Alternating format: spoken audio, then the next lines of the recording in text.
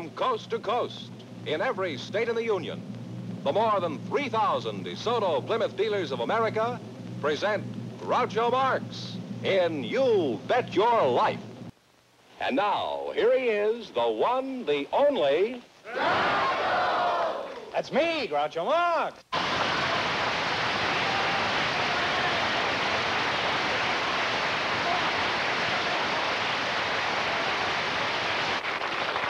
Here I am again with $1,500 for one of our couples tonight, George. Who's first to try for it? Couple of newlyweds, Groucho, selected by our studio audience just before we went on the air.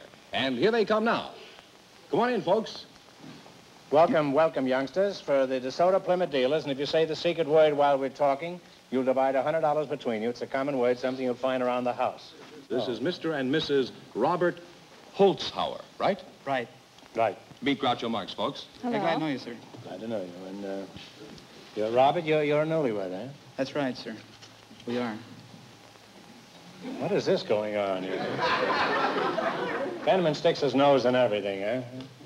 Don't you wish you could see it? Yeah, I guess I do. I don't know, hardly know.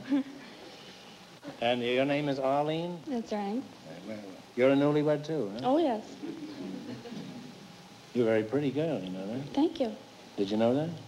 Oh, I've heard it, to be honest.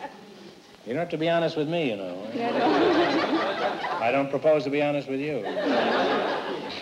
You know this fellow here? Yes, that's my husband, Bob. Answer my question. Do you know him? How old are you, Arlene? 22. And how old are you, Bob? I'm 27. What do you do for a living? Well, I go to college. That's the way you make a living? You mean you're on the football team? Are you working, Arlene? No, I go to college, too. Oh, you mean you're both on the team, eh? What are you taking in college besides Bob? I'm taking a major in medicine. You're taking a major in medicine, huh? Is your husband aware of this? No, I mean a major, like Are you taking him for everything he's got, or just... No, it's the line of study you pursue in order to get your degree. You pursue the major. Who are you taking in college, Bob? A lieutenant in the wax? No, I'm studying law. Oh, well, I don't blame you. She's going to carry on with the first major. At least you'll be able to sue the guy. Let me hear you talk like a lawyer. I mean, give me some shyster talk. We don't talk shyster, right? I can give you some, You don't talk shyster talk, huh? No, we don't talk. You won't get any of my business, huh? We have terms such as habeas corpus and nolo contender. Nola contender. I knew her well, huh?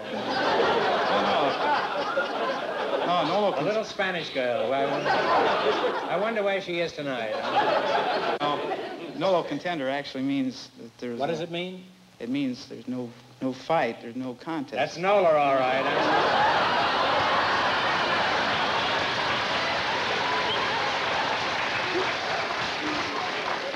No fighting Nola. She'd go to any movie I suggested. What advantages are there in being married while you're both still in college? Well, for one thing, you settle down, you develop a mature approach, and you learn to work together. That's the main thing. In what way? Well, we can help each other with the dishes, and then around exam time, we usually brief each other for exams. I don't see how exchanging briefs can help you.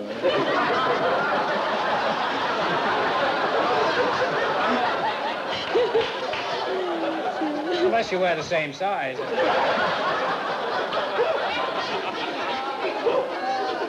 Now, as soon as you finish school, Bob, are you planning on hanging up your shingle immediately? Well, I'd like to, but I have to pass the bar. Well, that's a good place to get shingled. Suppose you were called to defend Arlene in court. Go ahead. Let's see you defend her. I'd have to know what she was charged with. Well, I wouldn't know that, huh? Maybe brown celery tonic.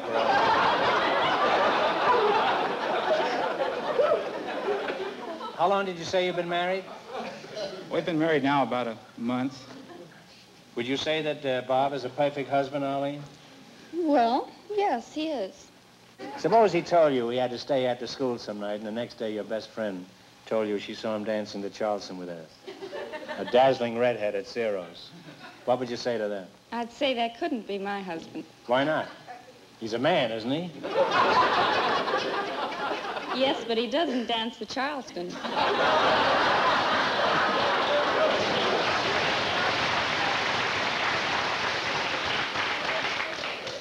Well, he's more of a man than I thought he was.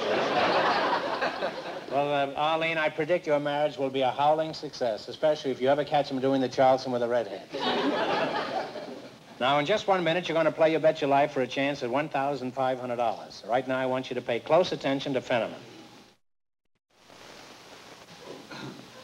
Take this out and have it cleaned, huh? Now, let's see if you two will get a chance at the $1,500. Fenneman, explain the rules. All right, each of our three couples has $20. They bet as much of that 20 as they want on each of 4 questions. The couple that earns the most money gets a chance at the $1,500 DeSoto Plymouth question at the end of the show. Here we go. Let's see how high I can build you $20. You selected nicknames of states as your category. Category. That's an Indiana category. Where they make all that steel. Here's your first question. How much will you bet of the 20? How much you want? I don't know. Talk right up, kids. $10, I guess. Because throughout the United States, there's over 400 people listening to this. Let's see if I still got the same sponsor.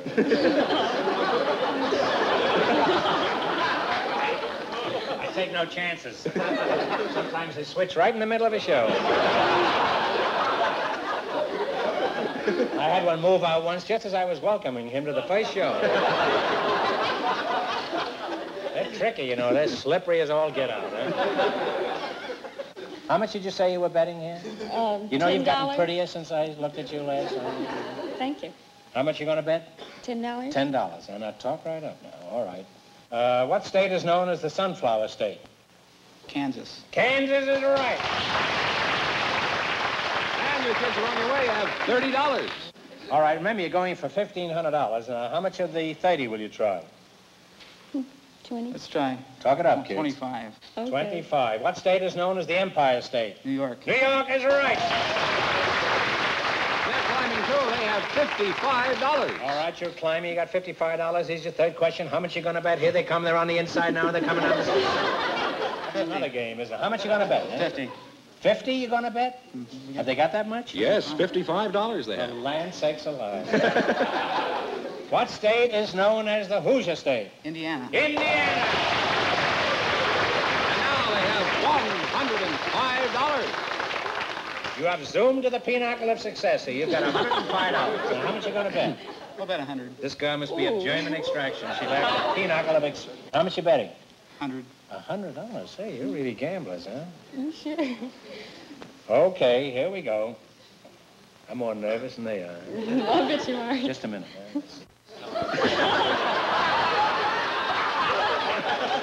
This is his money.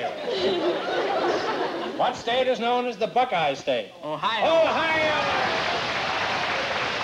And they wind up with a grand total of $205. Thanks and good luck from the DeSoto Plymouth dealers. Now, don't you kids go too far away because you may get a chance at the big question later on in the show. Thank you very much. Groucho, our next couple has been off stage. They have. So they don't know the secret word is door. Maybe they'll say it while they're out here talking to you. We invited some florists to the program tonight, and just before we went florists? on... No, florists. Oh, florists. I Fellas- thought you said forest. Yeah, I wonder how we're going to get some trees in here. Huh? Oh, yeah. The studio audience selected of these florists that we invited to the show, Mr. Jack Dortonak. His partner is a housewife from the studio audience, Mrs. Mary Fraternic. Come on in here, folks, and meet Groucho Marx, right over here. Welcome, kiddies, to You Bet Your Life. And if you say the secret word, you'll split $100 between you. It's a common word, something you'll find around the house. Jack Dortonak, huh? What kind of a name is that, Dortonak? Well, that's French. Oh, it is, huh? That's French. How would you pronounce it over there? In France, Dortignac. Dortignac, huh? Well, Dortignac yourself, huh? And Mrs. Mary Fraternic, huh? That's right. You mind if I call you Mary? Oh, no, you can call me anything. Okay. Well, tell me, Sam, where are you from? Huh? Me, I'm born and raised in Norfolk, Virginia.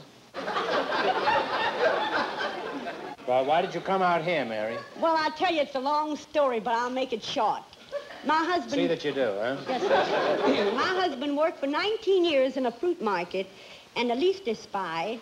So his brother-in-law took him here and offered him that he was going to do this and do that, and he didn't do anything for him.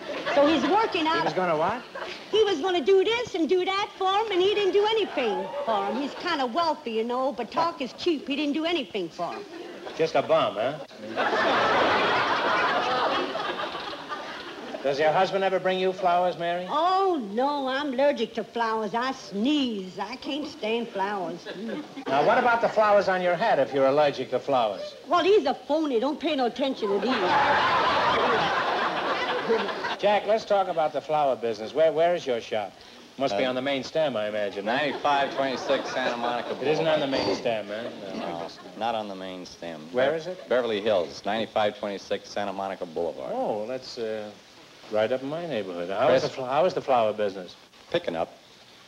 Well, I'm sorry to hear that. I was hoping you'd say business was bad so I could say the flower business has gone to pot. I didn't do much better with that than I did with the main stem. Now, let's try it once more. How is the flower business? Well, that could be better.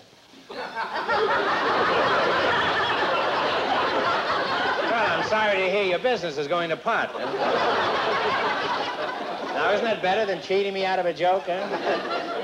You want to try main stem again now and see what we can do with that? Seriously now, how is the flower business? Picking up.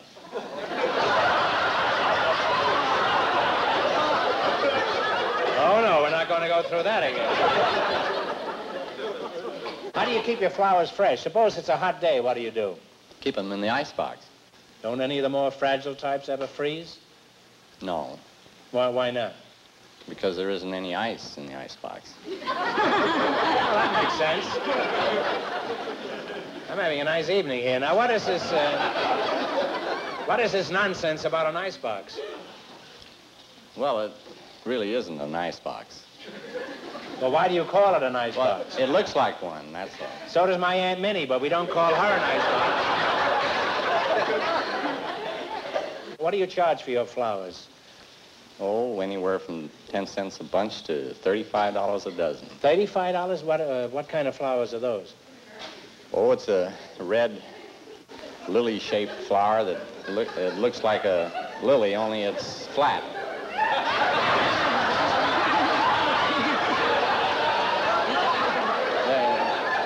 They're called... I think it's nice for two people to occasionally frighten each other. What was that, Jack? You pardon me, They're anthurium. I was so engrossed in Sam here, I forgot what you were saying. What are the name of these flowers? Anthurium. Anthurium? Anthurium. They're a describe them. lily-shaped flower, a red, only they're flat. It's flat, and so is the customer after he pays for it, huh? What's the most popular flower? Roses. Well, why is that, Jack? Well, I guess because red roses denote love, and yellow roses, jealousy, white roses, purity. Let's see. Did you know roses were green? I've never seen any green ones. Well,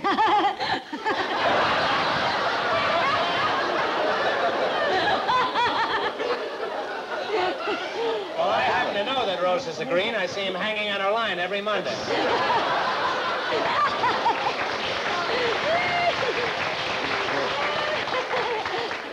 You know, it's comforting to have Mary on the show. She laughs before every joke. Now, Jack, some people raise flowers for a hobby. I've often wondered, what does a florist have for a hobby? Oh, I don't know. Mine is playing tennis. Playing tennis, huh? Yeah. Do you have a hobby, Mary? Oh, yes. What is it, huh? Well, I tell you, I've been playing a piano by ear since I'm a knee-high and a Have you grasshopper. tried it with your hands? No, I can hear any piece and just play it by ear, you know. Really? Yeah, see? But anyhow, I can really play a piano. You're musically inclined. And I love to sing. What kind of songs do you sing? Oh, I love blues like Sophie Tucker, you know, that, some of these days. Some of these days? Do you know some of these days? Well, I wish you had a piano. I sure love to play it, but I can Okay, sing. can you sing it without a piano? Well, I'll see what I can do, but I really love to play it. When I sing, Well, it sounds so... Unfortunately, we don't have a piano here, but you just tear loose, Mary. You can get one for $1 down, $1 when you get it.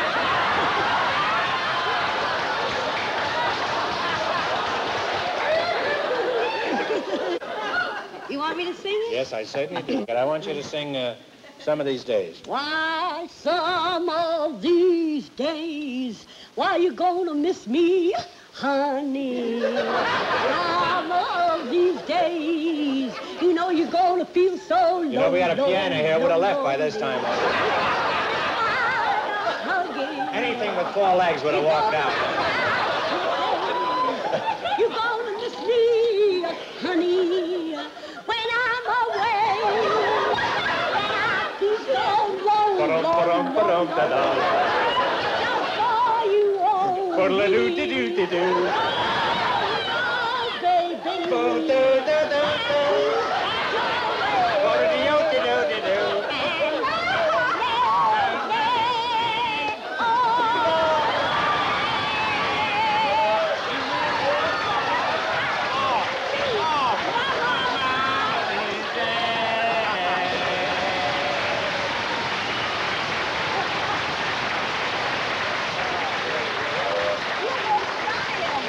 I just wanted to show you that 2 can sing as bad as 1. Yeah, that was beautiful, Mary. From now on, that'll be our song.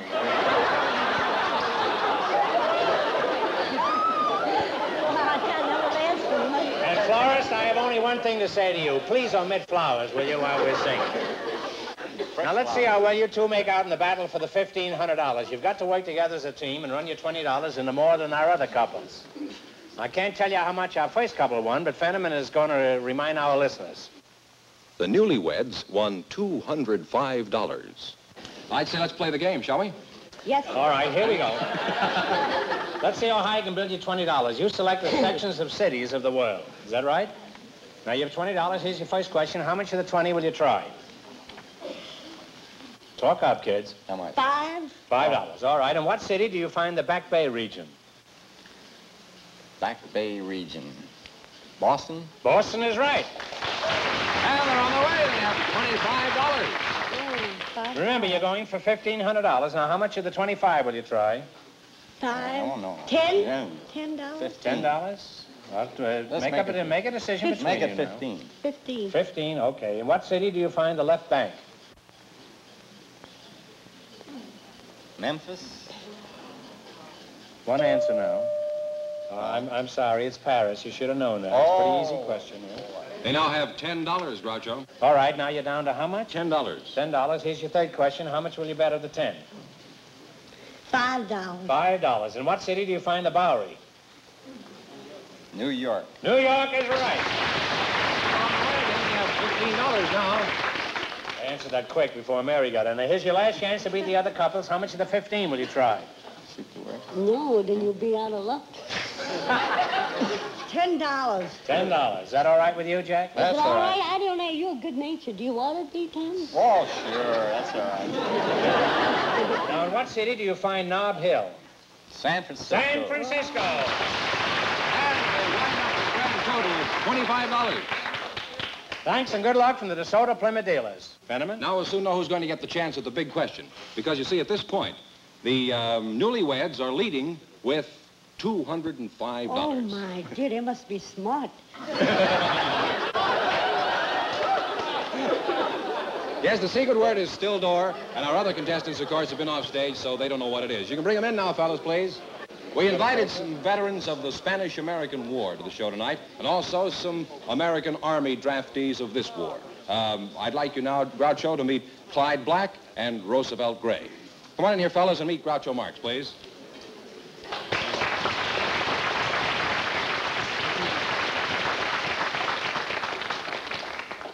Welcome, kids, to You Bet Your Life. And if you say the secret word, you'll divide $100 in cash. It's a common word, something you'll find around the house. Spanish-American War vet, Clyde Black, huh? And a draftee. You're the draftee. Yes, sir. Clyde Black, aren't you pretty old to be drafted? I was in Spanish-American War. Oh. Which side were you on, remember? Both sides. Both sides, huh? Well, that's safe anyhow, huh? When was that? 1898. It was 52 years ago. How old are you now? 72. 72. Well, you're a fine-looking man.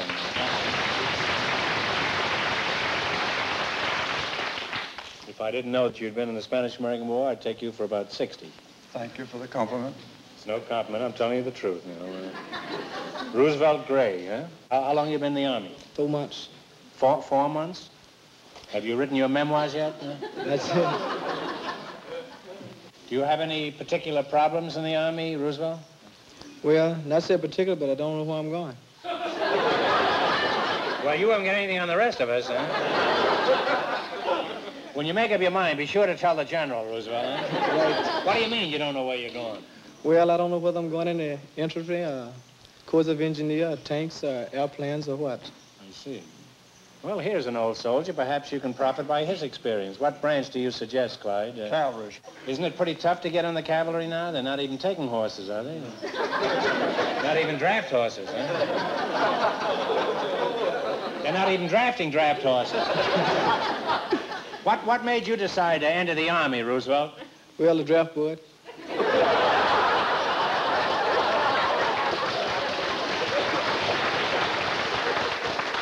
Now, come now, Roosevelt. It's not that easy. You must know somebody on the draft board. What is your rank in the Army, Roosevelt? Private. Well, what is your ambition? What would you like to be? A civilian.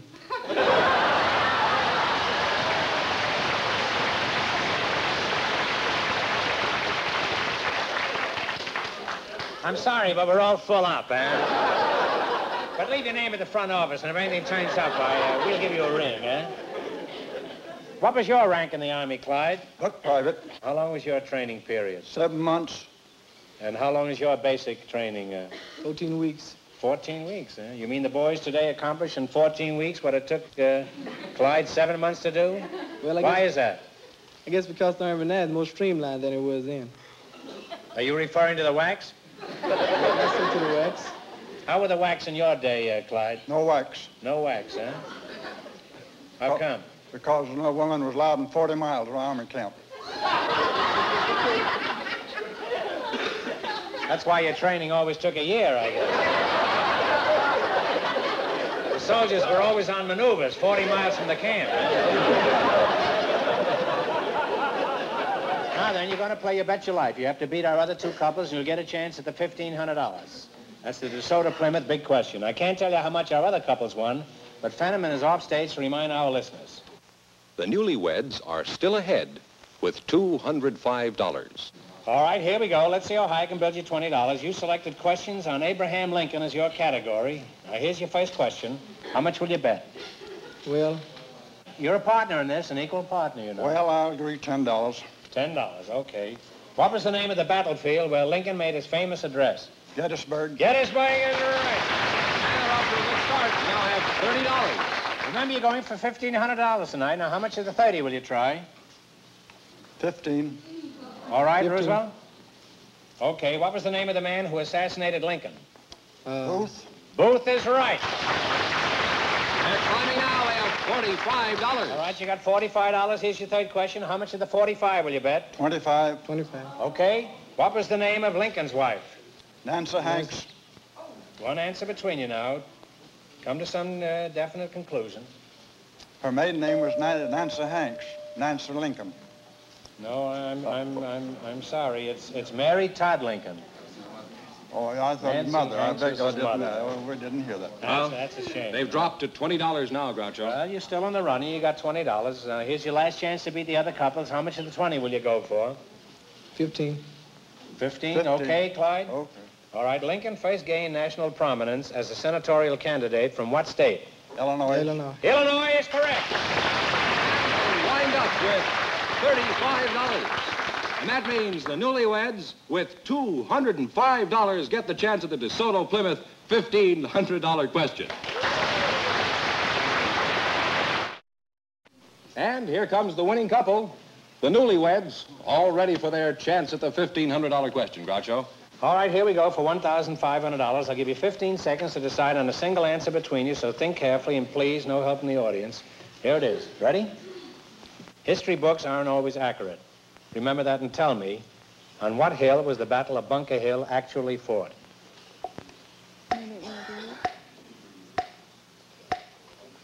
Talk it over. Talk it over. Take your time. And even if you don't know, guess. Well, High Hill. Bunker Hill. No, I'm sorry. It was Breed's Hill in Boston. So that means the big question next week will be worth $2,000. Well, you lost the big money, but you won $210 in the quiz. $205. $205 in the quiz. Congratulations and thanks to both of you.